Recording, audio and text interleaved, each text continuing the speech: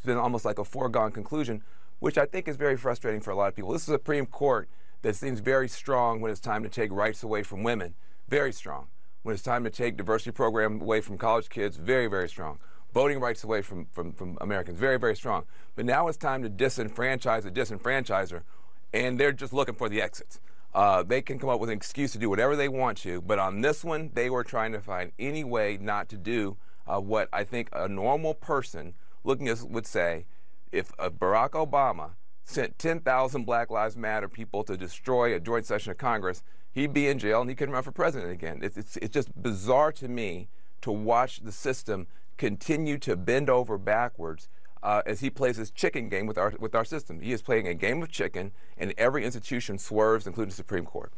Scott, do you disagree with that hypothetical from Van about what would have happened if Barack Obama had lost in 2012, had refused to leave office, and had sent a mob consisting of African-American men to stop the counting? Do you disagree with what Van just said?